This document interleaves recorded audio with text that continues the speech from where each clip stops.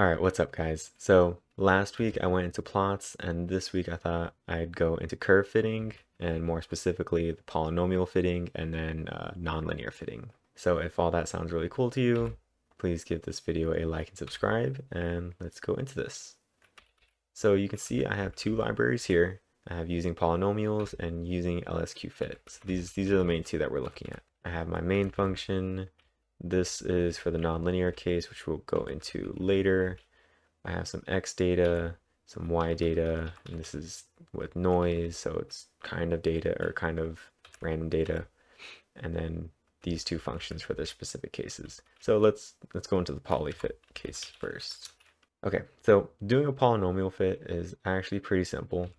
You can see here I have fit, X data, Y data, and then 1. So this is actually pretty much all you have to do. You feed the data you need, and then you call the degree that you want. So I'm doing a first degree, second degree, and then a third degree, and then it fits it and it produces this function that correlates with it. Now I'm not going to go too much of what this is outputting. It's an actual object. It's called a polynomial object in this case, and you can actually do a lot of cool stuff with it. But in here, I'm just going to focus on fitting. Here I just have another X range, and it's me using the start and end point of the X data. But you can see I have a lot more points in here. And that's just to check if my fit is robust. And then this is me plotting everything out. So I'm plotting the data as a scatter, and then I'm doing the 3 fits. So let's run this. Okay, so you can see we got the fits, and we can see they're not very good. And that's not the polynomial fits problem. This is actually just because we're trying to fit a polynomial to exponential case. So you can see my data is exponential. All the points starts really high, then it flattens out and just continues off in that case. While the first case, it does the linear and it tries to fit the points up here, but then also the points over here, so it's having trouble. Then it tries to do the second degree, and I mean, it got a couple more points. It got this one and this one, but still having a rough time.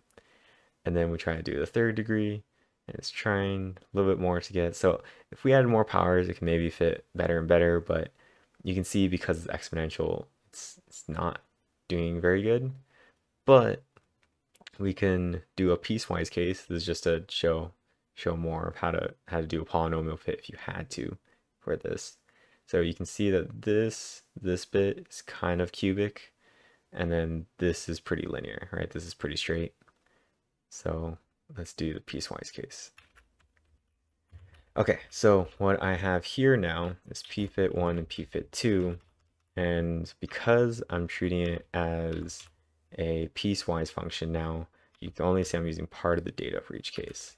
So for this 1 to 5, which is around 2.5-ish, that's going to be the cubic function, and then I'm going to do a pfit2, and it's going to go from 5 to the end, so that'll be the linear case. And then I'm doing the same exact thing as last time.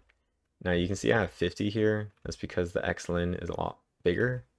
I scaled it up, and 1 to 50 is about 2.5 again from the data, and I just wanted to make sure it fits decently well. Okay, and we got a little bit better of a fit. Now there's definitely this problem right here, and that's just because I'm being a little bit lazy and don't want to figure out actually where the 2 points cross. But you can see because I made it more piecewise, the polynomial fit now did a lot better.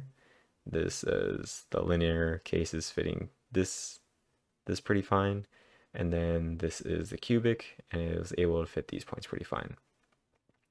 And that's all well and good. So that is a polynomial fit. And if you have polynomial cases or polynomial data, it works pretty well. Okay, so let's look into the nonlinear case now. We have this initial block of code, and we have this p naught, which I define as a guess, and the model is the function we're trying to fit. Now, in the endlet fit function, I'm feeding everything into this. So I'm feeding the model function, the x data, the y data, and the guess. So let's go down to that.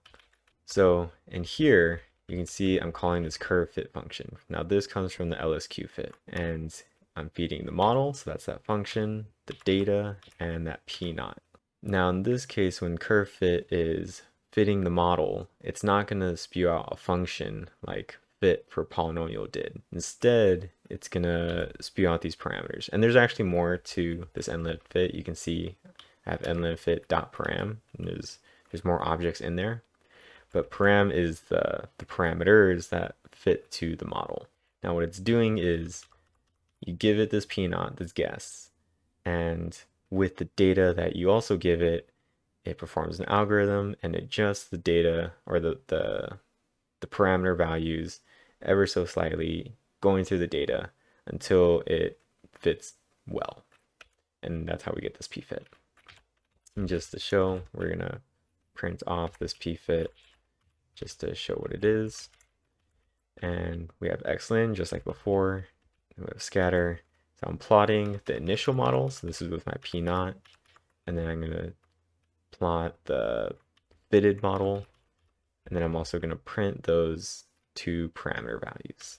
Okay, so we got a couple of things from this. Now you can see initial model with that 0.5, 0.5, it's really bad. And that makes sense, it was just a guess.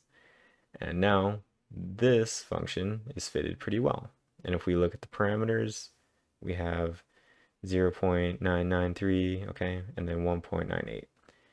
Now if you looked above, so I'm going to close this, up here, when I made the random data, I used 1 and 2, which you can see it fit that pretty well. It got pretty close actually. And that's how the model works. It or the nonlinear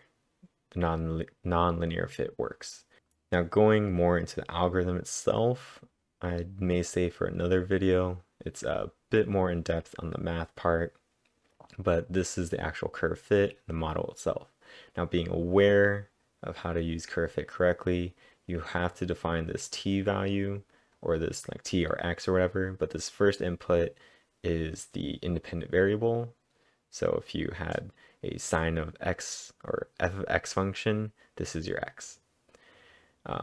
And then this p is that tuple or that array of values that define all those constants. Now, if I wanted to define another model, just for example, let's see, t, p again, and maybe I wanted to do a sine function. So times sine dot p of 2 times t. Okay, and then maybe there's another p of 3 over here. Right, and you can define as many parameters as you need depending on how complex your function is. But you need to make sure you follow this syntax so that curve fit works with your model correctly. And I'm just calling it model just to give it that. You can name it whatever you want. Cool. So there are definitely other fits. There's Fourier transforms as well. I'm not going into that as well because that is also pretty heavy in the math to actually describe even high level what it does. But polynomial fits and nonlinear fits tend to be the bread and butter of undergrad, and they're definitely skills to pick up. So hopefully you enjoyed that, and I'll see you in the next video.